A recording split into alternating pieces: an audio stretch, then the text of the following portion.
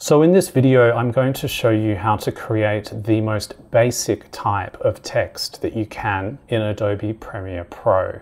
In subsequent videos, I'll go through some more advanced animation techniques if you're interested. So what I have here is a square video that I already created in the previous tutorial. And what I want to do is put some text here to try and tell a story. At the moment, I'm in the editing panel of Adobe Premiere Pro, and what we need to do is move over to the graphics panel. So I'm going to click on that, and everything will change. But what we're interested in is this sidebar here. You'll see that there's a text tool, a type tool. So click on that, and then click on the image and just type something. And that's how I can create text. If I then click on the cursor, I can move my text around the image to put it where I want. By creating this text, it's actually created a new element down in my sequence. This is the text here.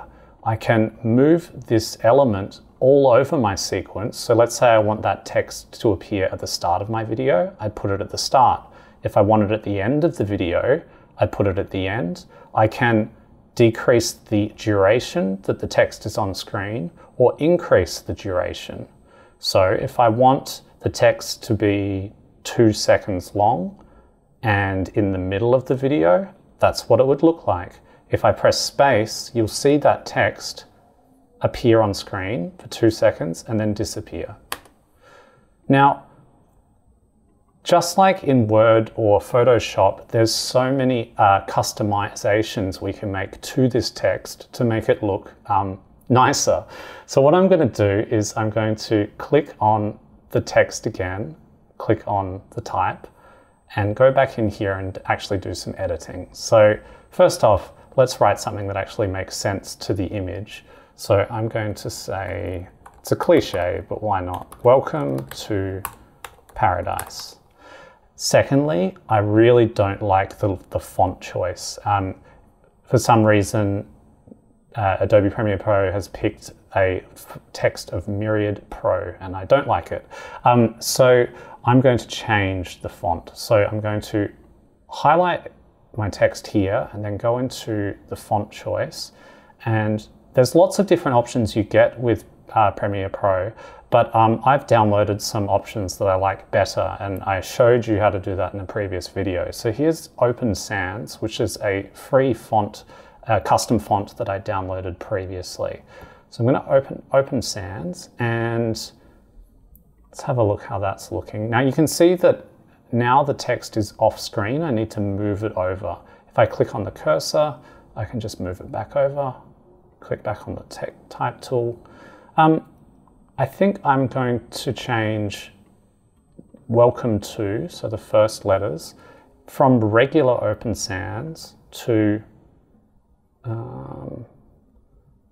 Open Sans Lite. That's what I want. Okay, and then Paradise, I think I'm going to change that to Open Sans Extra Bold. There we go. All right, I'm a bit happier with that. There's lots of other options you can do. For instance, color. So if I say want to change that paradise word to a different color, the fill option down here is where you change color. So if I click on that, you can select a different color on the palette here, or you can also use the dropper.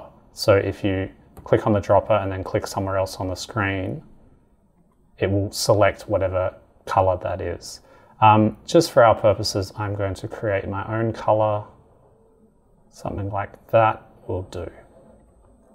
Okay, so another option that you can change is the positioning of the text. So at the moment, it's positioned and aligned to the left.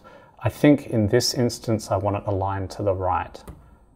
It's moved it over to the other side of the screen, but I can just click on the cursor and move it back. Now with these social media text videos, you have to remember that most of your audience is probably watching it on their phone, which means that large text is necessary. If you want to increase the text size, it's this option here. At the moment it's at 100. I'm going to make that a bit bigger to, yeah, about there. So it really takes up a lot of the screen. I know it looks uglier, but it helps people read the text on their phone. And I think I'll align it like that. All right, so now I'm just going to have a look what that plays like. So if I click back into my sequence and I press space to play, there's my very basic text. It's a bit short at 2 seconds. I'm going to extend it out.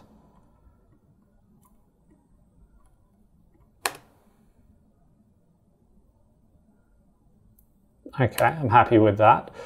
Now, the last thing I wanted to show you in terms of really basic text is at the moment this text just appears, pop. It just appears. And maybe that's what you want, and then it just disappears like that. Or maybe you want, or maybe it's not what you want. One really simple way to make the appearance and disappearance of the text a little cleaner is to use an effect. So at the moment we're in the graphics panel. Now I'm going to go and click over to the effects panel. And here we have all the different effects available in Adobe Premiere Pro. And just search for one called Cross Dissolve. That's what we want, Cross Dissolve. And if I put that at the start of my text and also at the end of my text, what's going to happen is instead of that text just appearing, it's going to dissolve in, and then it will dissolve out as well. So it's just a cleaner way to have text appear. If you want the dissolve to be faster or slower, just I'll zoom in. You double click on the cross dissolve effect itself and you get the duration. You can change it from 1 second to 2 seconds or half a second. You can also manually just drag the dissolve effect like so. So I think I'm going to keep it a little bit shorter. I'm happy with that. Okay, secondly, I just want to show you how to create multiple elements of text on one screen. So I'm just going to drag another clip over and I am going to create 2 pieces of text. So the first one I'll put here, let's call it text 1. And text 1 is being created down here. And then I'm going to move this cursor over and create another text. Let's just put it here, text 2. And that's created another piece of text here. So if I want them both to appear on the screen at the same time, I move text 1 and text 2 on top of each other. Now they're both there. I'll rearrange this just so it looks a little nicer. So let's say text 1 goes there, and let's change that to welcome to. And then text 2, paradise. Okay, and I'll let that there. Okay, so I've basically got the same text we had before, but I've split it into 2 separate elements. What this means is, let's say I want welcome to appear at the start of the clip and paradise to come in a couple of seconds later. I'll just reduce the length of the paradise text. And now if I press space, welcome to paradise. So if I go to my effects panel and I add that cross dissolve element again to the start and the end of each piece of text, I've basically kind of created my own very basic animation. So, welcome to paradise. And then they'll both fade out at the same time. So you can, even with this really basic way of creating text, you can kind of create the illusion of animation by individually creating each word as a different text element and then manually changing around various configurations of that element so you can tell a story either to your voice or to music, or at the very least to the timing of the video. So I hope that assists you. We've made here a very basic text animation and then a slightly more advanced animation. And hopefully that's enough for you to complete your assignment.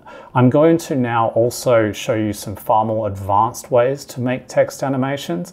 These are only, examples are only for students who really want to dive in deep. So I'll see you in the next video.